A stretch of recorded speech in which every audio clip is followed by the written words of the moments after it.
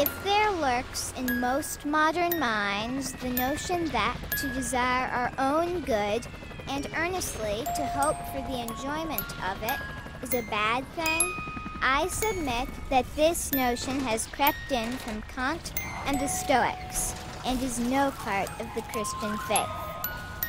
Indeed, if we consider the unblushing promises of reward and the staggering nature of the rewards promised in the Gospels, it would seem that our Lord finds our desires not too strong, but too weak.